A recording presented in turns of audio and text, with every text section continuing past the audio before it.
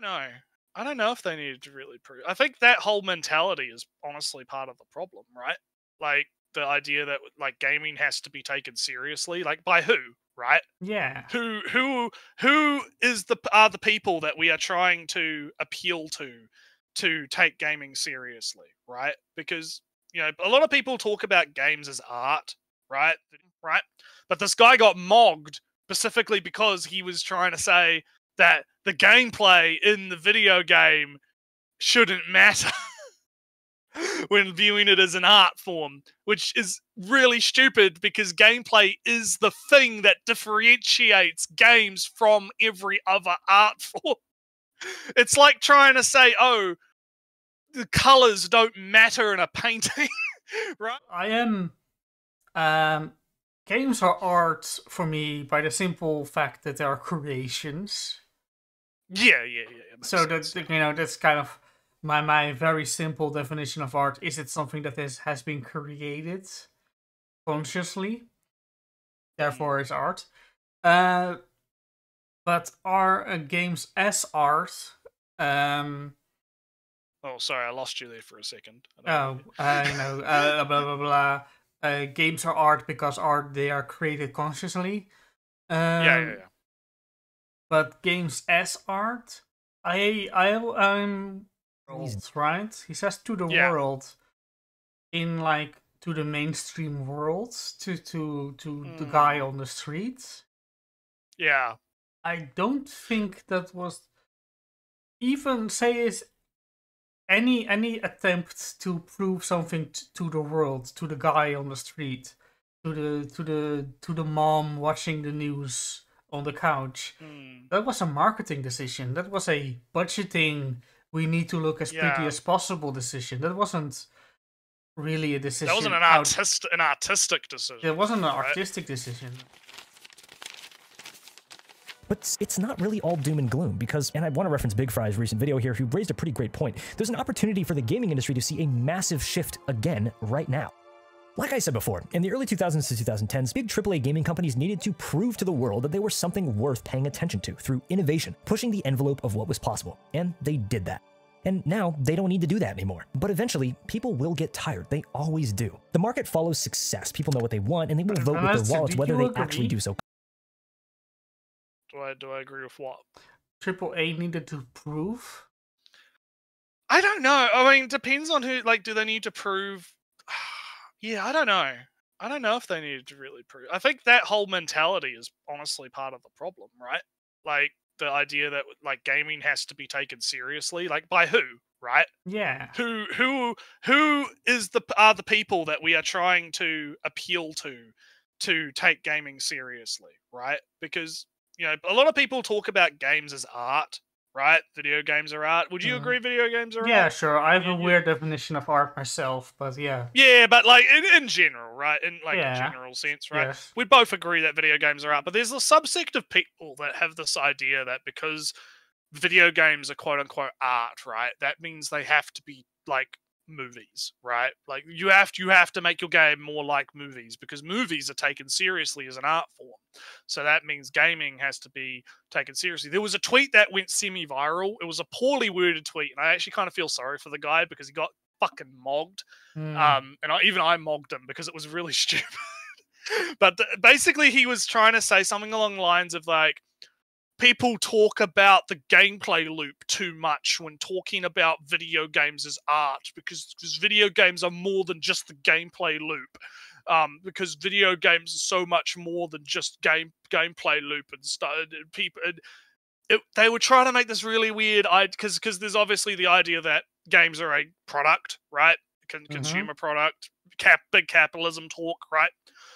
So there's like a conflict between the people that view it as a product and people that view it as an art form, right?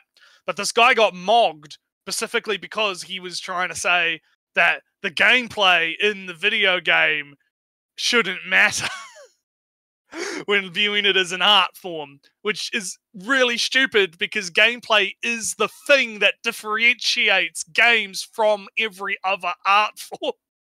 It's like trying to say, oh, the colors don't matter in a painting, right? the cinematography doesn't matter in a movie. The musical notes and the rhythm don't matter in a song, right? Like, it's very silly. And the guy did try to correct himself after the fact, but he got really fucking, because the way he viewed it was like, the gameplay loop is talked about in terms of like consumer product. Like, is the gameplay loop good when talking about, do you want to buy a game, right? So he had misinterpreted that as like a consumer buzzword, right? And not as like an actual technical term that's used within game development to be like, you know, to describe the actual like loop of the gameplay, right? Yeah. So he got fucking mogged. He got absolutely destroyed. And it was quite funny, but also I did feel sorry for the guy a little bit. Yeah, because so this is just to loop it back around to the main point, right? Is that who are we actually trying to prove ourselves to as gamers and as game devs, right? To put the two camps together a little bit, right? What are we trying to like appeal to? Are we going to be like the guy that does The Last of Us, where he's trying to like appeal to like big movie Hollywood, right? Because that's, I mean, I don't know if you've seen the funny pictures of him getting on the red carpet and no one taking pictures of him because no one knows who he is. I'm just thinking of Kojima, who really, really wants movies more than games, actually. Well, you say that, but Kojima is an interesting case in that, because he does actually care about the gameplay. People have this misunderstanding about Kojima that it's like, oh, he just wants to make movies or whatever. But he does. I think Kojima, like, I don't want to suck his dick or anything, but I do actually think he's one of the only people in AAA right now who actually understands the importance of a gameplay loop. And the reason I say that is because of Death Stranding. Because Death Stranding has a absolutely insanely good gameplay loop. It is it narratively ties into the thematics of the entire experience, right? It's not just like, oh, Kojima just slapped the walking sim delivery man Uber Eats gameplay and then he does like a story that's like completely unrelated. No, the whole game is about forging connections with people and reconnecting people who are separated and stranded, and delivering things to these people so that you can regain the network, right?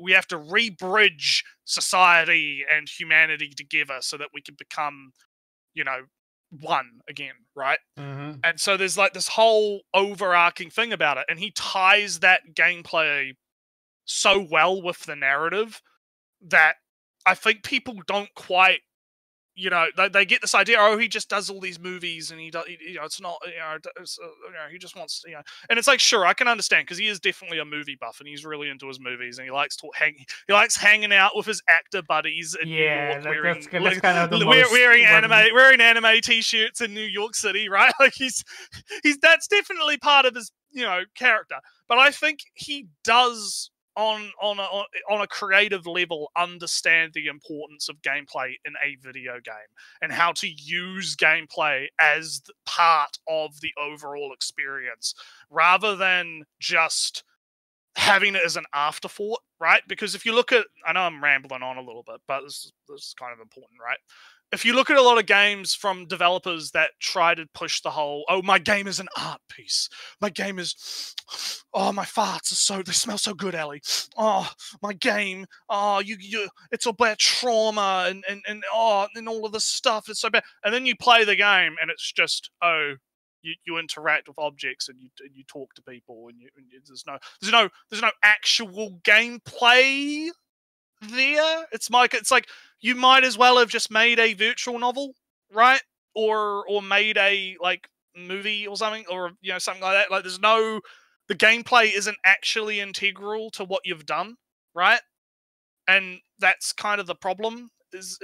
Again, to go back to my example, it would be like trying to paint without understanding how color theory works, right? Or trying to make a movie and not knowing how to operate the camera, right?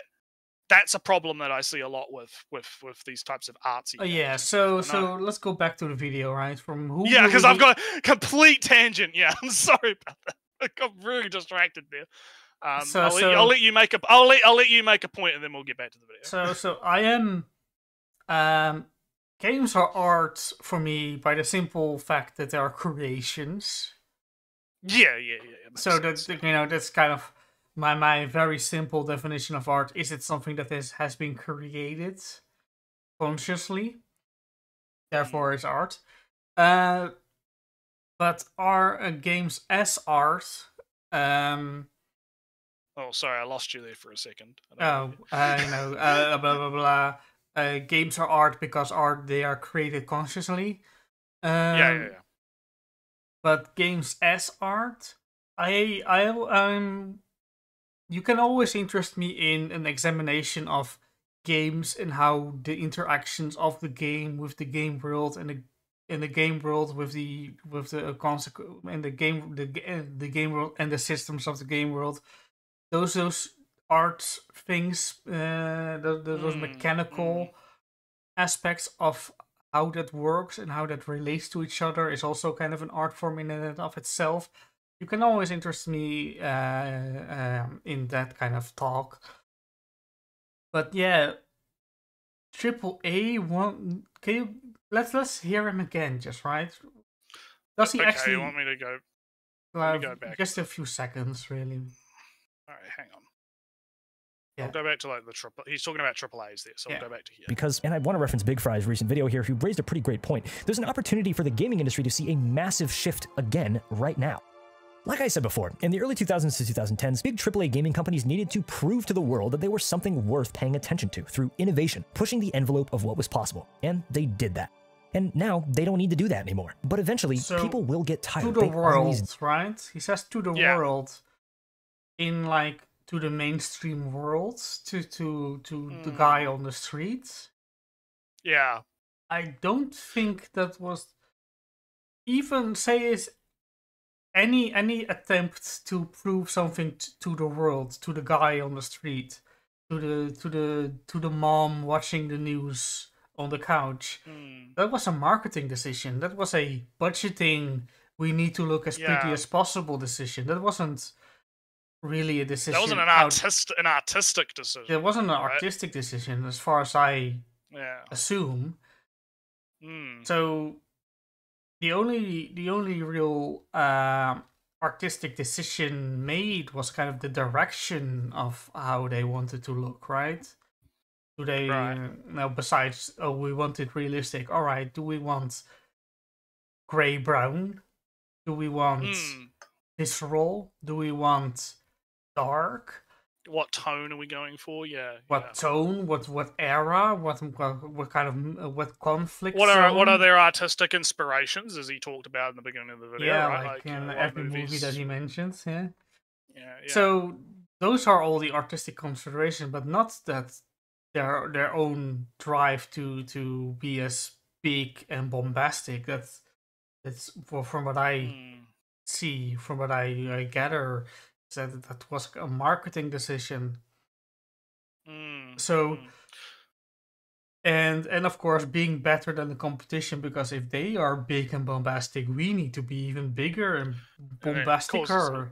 It causes a feedback loop. Yeah. All right. So well, before we move on, AAA being big and bigger wasn't AAA trying to prove to the world. It was more trying to prove that you were worth the money, not worth as an artistic art form, as I see it.